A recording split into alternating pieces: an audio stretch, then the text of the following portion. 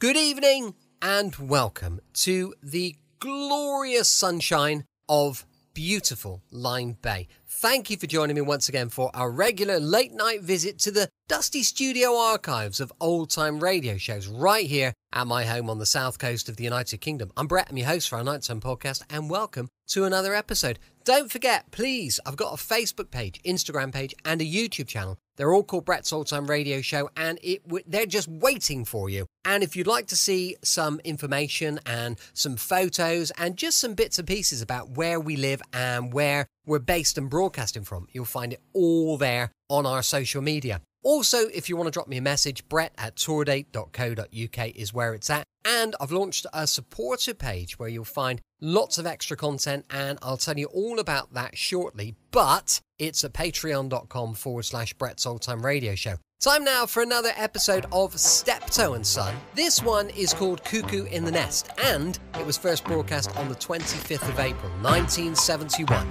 We now present another episode in a radio series based on the world-famous BBC comedy success, Steptoe and Son.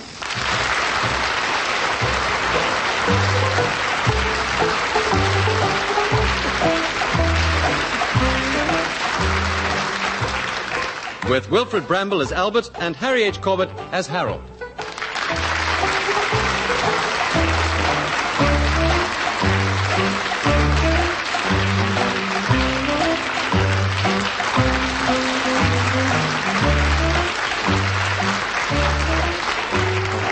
This week, Cockoo in the Nest.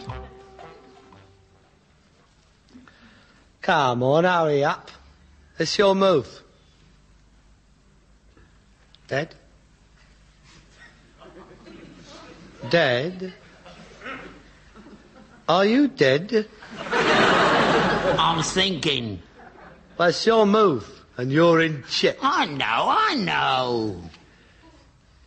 Now what do you think you're doing? I'm moving my queen. That's not your queen, that's my bishop. The salt cellar's my queen. No, it's not. The pepper pot is your queen. I thought that was your queen. No. My queen is the bottle of Angostura bitters. There it is. Now, if you move your thimble, you're in check. How can we play a proper game if you don't know what your pieces are? Have you been moving anything else of mine? Well, I don't know now. Is that egg cup yours? Yeah. Oh, well, I moved that. Twice. That's my king's rook. Oh, well, that's that, isn't it? And you cocked up my Sicilian defence. I mean, there's no point in carrying on. I was trying out Novochensky's opening gambit from the World Championships. No wonder it won't coming off. Oh, it's no good. We'll have to get a proper set if we're going to play. I'll go. You set 'em up again and we'll give it another try. And don't eat any more of my pawns. Yeah. G'day to you. Does Mr. Albert Steptoe live here? Yes, he does. So the old fellow's still alive then? He's still alive, just. Good. Well, don't do to stand here like a couple of raw prawns. Oh, you better come in. Ta. Here, in here. Through to the lounge. Dad, there's a gentleman here to see you. Hello, Dad. Who are you? You don't recognise me, do you? Well, it's not surprising.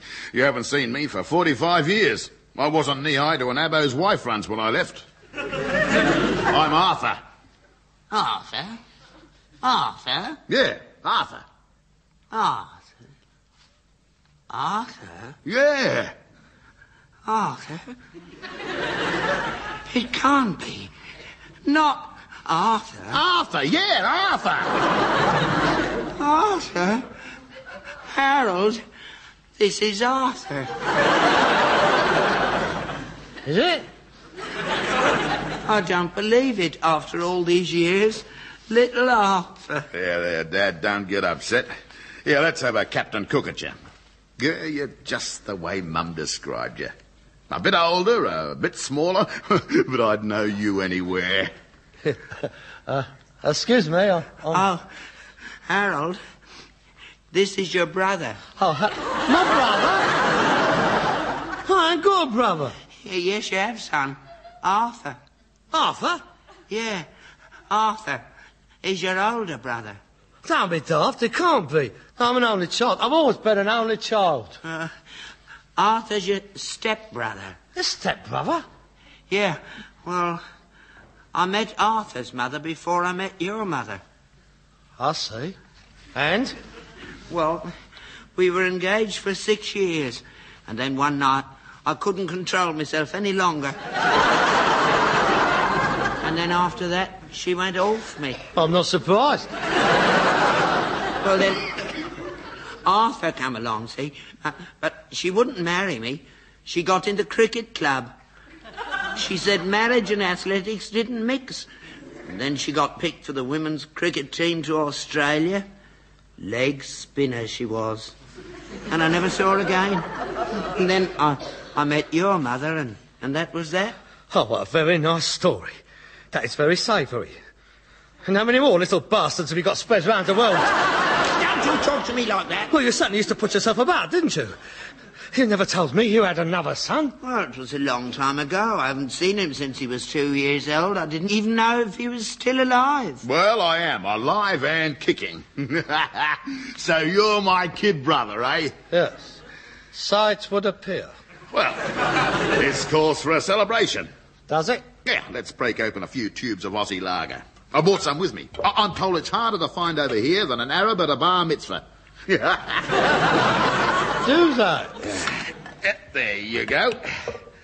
Yeah, now have a real drink. Well, here's to the Steptoe family. Long may it be reunited. To me, 2 sons. Come on, Harold, drink up. Cheers. Whoopee. Oh, cripes, I needed that. My mouth was as dry as a kangaroo's jockstrap.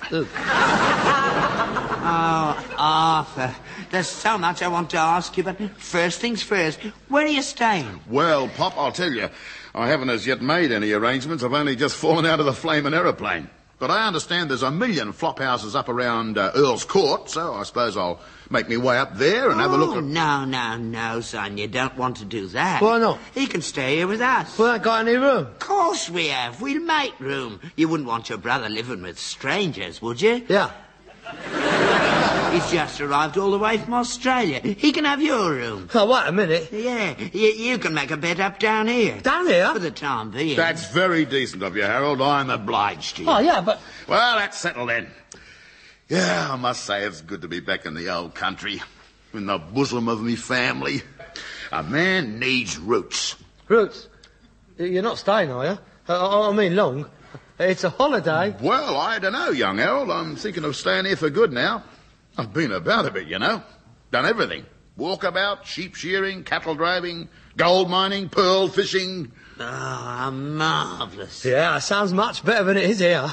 Bingo and telly, that's all we got. You'll be bored to tears here, especially when the rainy season starts. Rain? Love it. When you've spent 7 years on the outback without seeing a drop, you've got no idea how beautiful rain is. Yep, I think this is the place for me.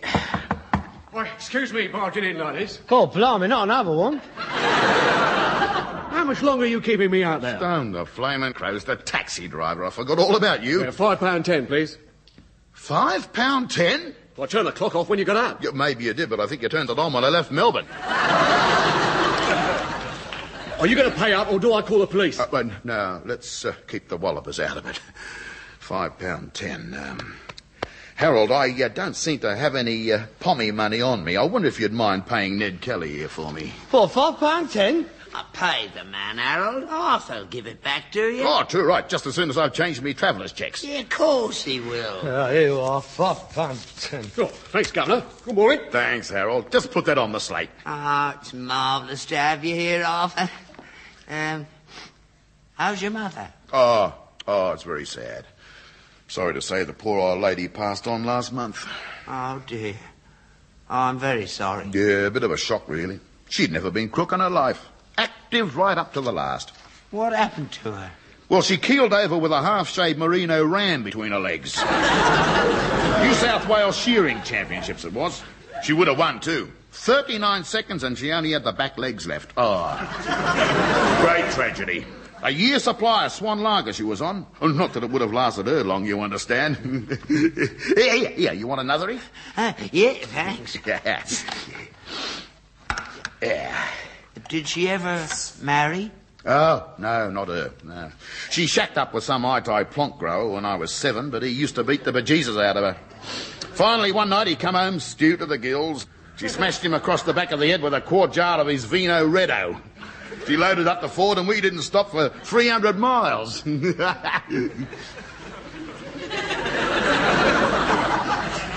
My mother was a school teacher. A very lovely woman, very gentle. A lady she was, my mother. I don't believe a drop of alcohol ever passed her lips, did it, Father? Oh no, Harold. Not your mother. Salvation Army she was. Yeah, that's right. She's a very pious lady. Well. Funny how a fella can have two Sheilas so different, ain't it, eh? Yeah. How very amusing.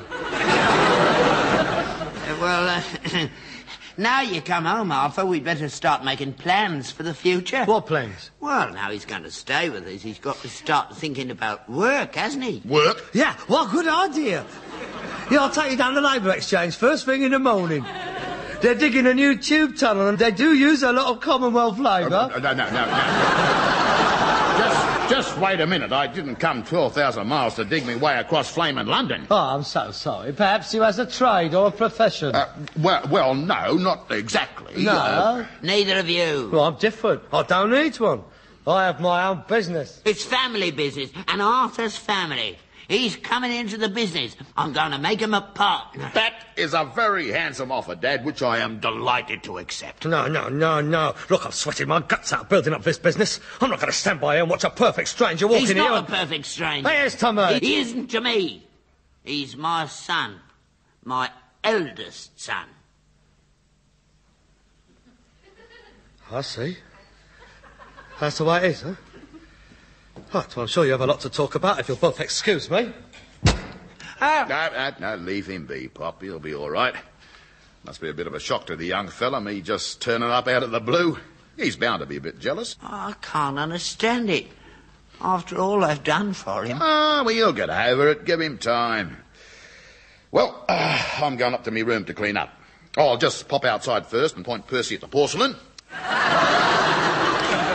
And then I'll tell you what I'm going to do. As it's my first day home, I'm going to take you and the young fellow up to town, and I'm going to buy you both some slap-up tucker and a bonza frog calf. Oh, that'd be marvellous. Yeah. There's just one thing. I wonder if you could see your way clear to lending me a few quid. Just till I cash me traveller's checks, you understand? Yeah, of course, son. Anything you want. 5, 10? Better make it 20. No, I'll tell you what. Make it around 50. Then I won't have to keep coming back to you. 50 it is. Yeah, thanks, Pop. Oh, it's so good to see you again, son. You don't know what this means to me, having both me sons around me. You've made an old man very happy. Well, it's great to be home again, Pop. Oh, by the way, I got a little present for you. Have you? Oh, how lovely. Just what I've always wanted. A boomerang.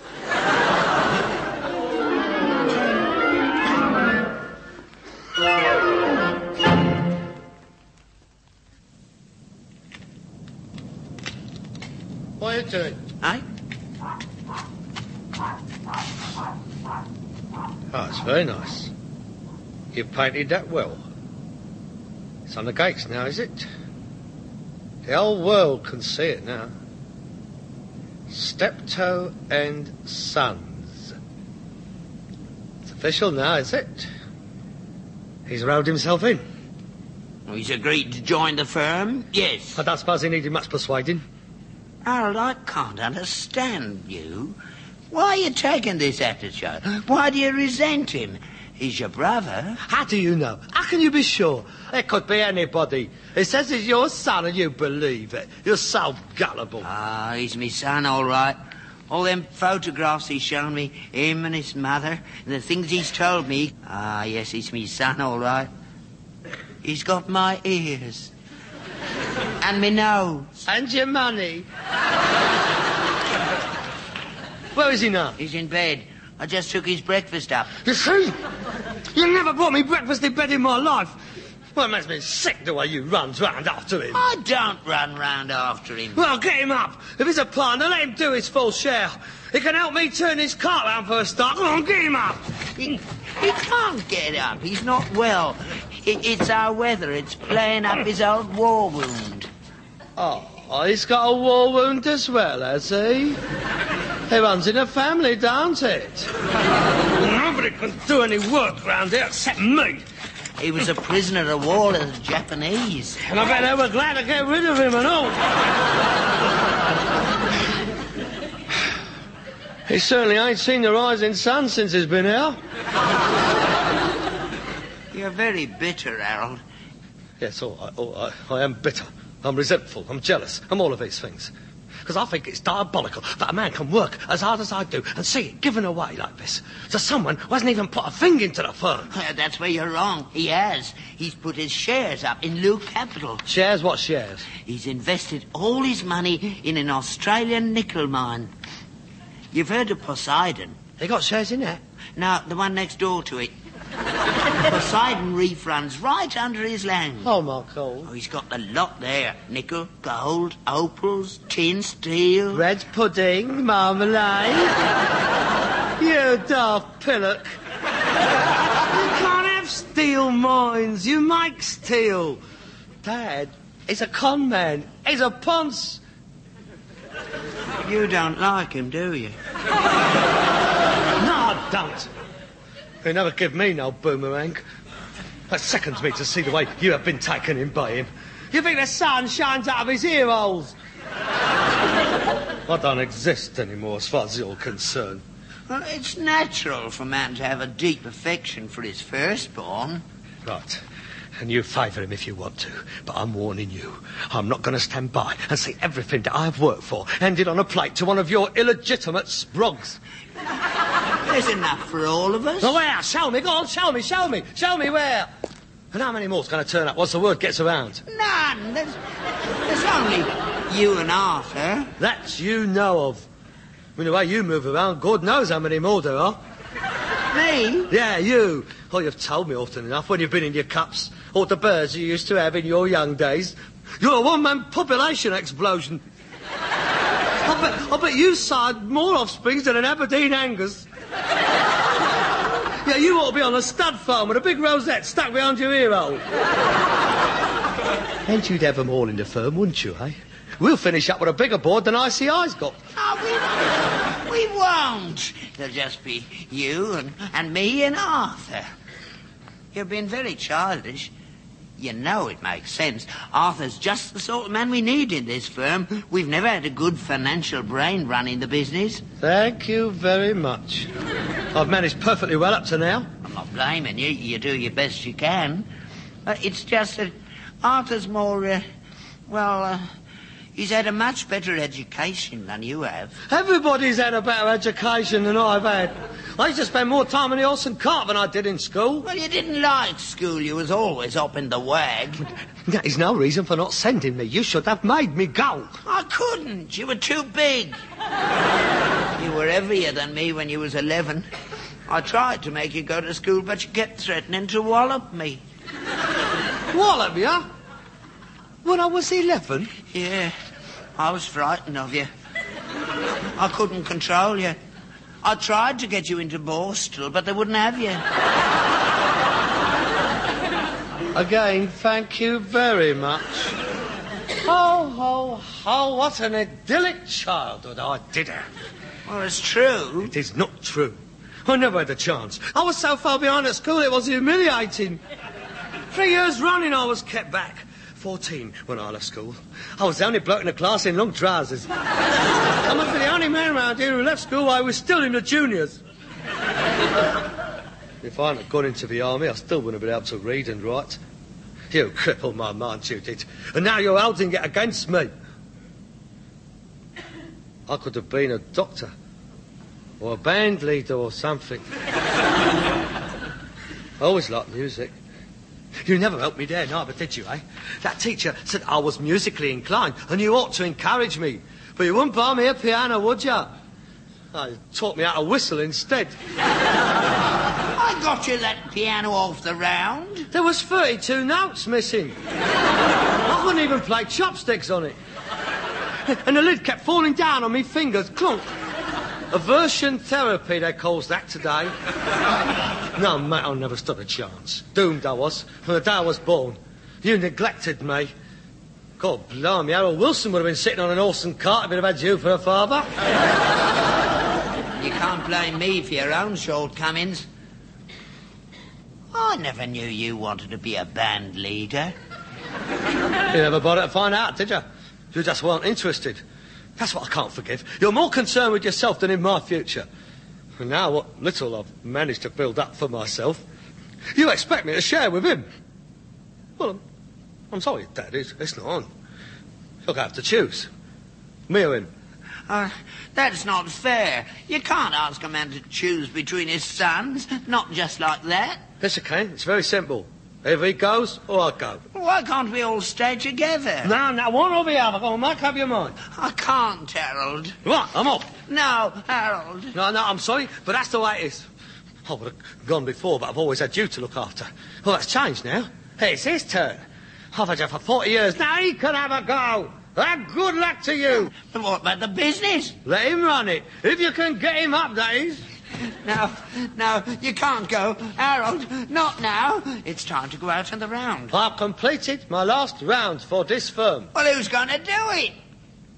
May I suggest you go into the house and turf Wallaby Jim of the Islands out of bed? Give him a mat, put him on the cart and let him get on with it. What there. He won't be able to drive that horse. You know she won't go out with anyone else but you. Nobody else can handle her.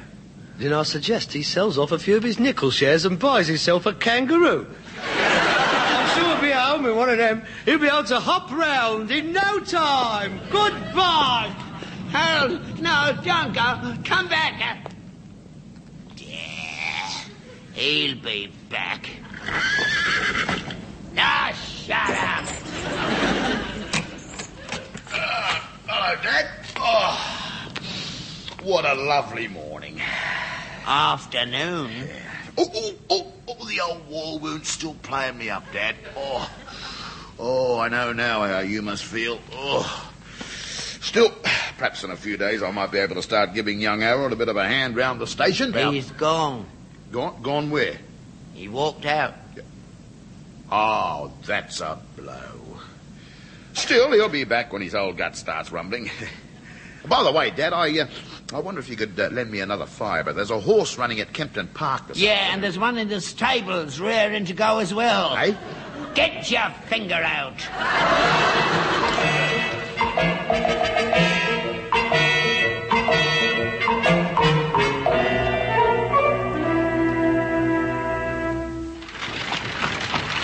Hello there, Mr. Steptoe. Whoa! Hello, Lenny. How's it going? Not so bad. How do you like being out on the cart after all these years? I'm too old for this game now, Lenny. When I'm up, I can't get down, and when I'm down, I can't get up. You seen Harold lately? Not for 3 weeks. You know he's set up on his own. Yeah. I saw him pushing his handcart last week. Handcart? And he got a horse? No. He didn't look well. He's lost a lot of weight. He didn't seem too keen on me seeing him. Pride, I suppose. Why don't you two get back together? I'd like to, Lenny, but I don't know where he's living. Oh, I do. He's got a room in Paddington, Cairo Road. God, it's the right sort of dot house. I've got the number here somewhere. Yeah? Yeah.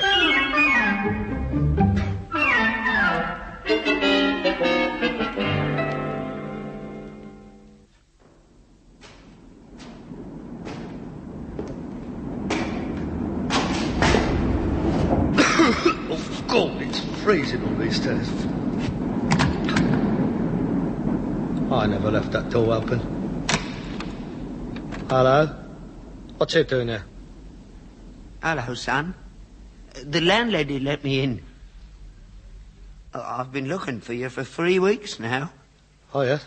Lenny Jenkins told me where you was living. I put a shilling in the gas meter. Oh, good. Oh, there's no need. Thank you very much. I'm quite capable of providing my own eating. Oh, well, what brings you into this neck of the woods? Oh, I was worried about you. I hadn't heard of you, and I was wondering how you was getting along. Oh, I'm very well, thank you. I'm doing nicely. You're not going to stay in this place, then? Oh, good heavens, no. Oh, no, this is just temporary accommodation until I find something more suitable. I've seen a quite nice little mews cottage that I'm thinking of renting. I say, would you excuse me while I make my tea? Would you care for some toast? You've only got 2 slices of bread. Yes, well, I'm offering you one. No, that's all right. I've already had a big dinner. So you're doing well, then? Oh, yes, I can't complain. Business is coming along very nicely. You've got yourself a horse and cart, then? Oh, yeah. I'm very pleased with it. It's a 4-year-old horse. 17 hands. Beautiful animal. I'm particularly pleased with the cart. It's brand new, bigger than yours, of course. But I've had to have it to handle the volume of trade, what I'm doing. Oh, good. Aren't you going to put any jam on your toast? You always have jam with it. I ain't got any... I'm on a diet. Says I've given up jam. A businessmen eat far too much, you know. And digging their grave with their own teeth, as my specialist puts it. Harold. Yes? Come back, Harold. Please. I think we've had all that out. I don't see the advantage of discussing it any further. I need you, Harold.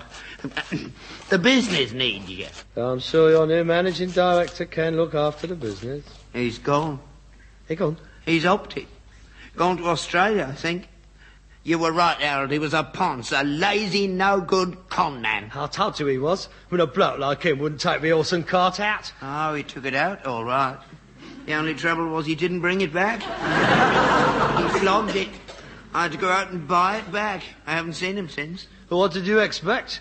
Come back, Harold. I can't manage on my own. Oh, no, I don't know. I mean, I'd like to help you. Really, I would. But, it's going to be very difficult to untangle all my financial affairs. I mean, there's all my commitments to the wholesalers. There's a lot of people relying on me. Yeah, I realise. I couldn't ask her to close down just like that.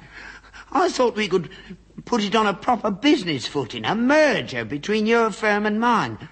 We could call it Steptoe and Steptoe. You mean a reverse takeover? Do I? Yes. It's quite a common arrangement when a smaller firm appears to merge with a larger firm, but in effect takes it over with a view to getting the stock exchange quote. Yes. That's interesting, I must admit. Well, I suppose we could enter into exploratory dialogue. Of course, my accountants would have to go into your books. I mean, I must be guided by them. Oh, of course. I mean, the assets of the two companies would have to be fully analysed as to... Blimey. That shilling didn't last long. She's got that well rigged. I haven't got any more shillings. Oh. Well, I only carry notes. Look, I'll tell you what, Harold. Let's carry on the explanatory talks round home. The fire's on. I banked it up before I come out. Well, of course, psychologically, I would be at a disadvantage talking to you on your home ground. I got steak and kidney pudding in the oven. Oh, no, have you? And a sherry trifle and an upside-down cake. Oh, yeah? I've got some jam as well. Oh, well, I suppose the venue of the talks doesn't really have any bearing on the eventual outcome. Yes, all right. I'll concede the point. Good. Shall we go now? You do realise these are just exploratory talks. I mean, my loss of freedom must be considered in the eventual financial assessment. Yeah. Come on, then. All right, let's get out of this rat hole. Come on.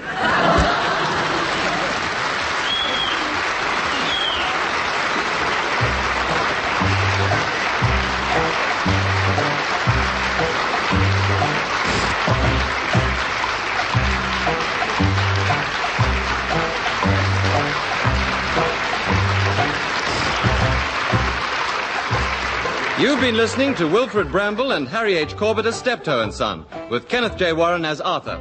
Other parts were played by David Brierley, written and adapted for radio by Ray Galton and Alan Simpson, and produced by Bobby J. Welcome back.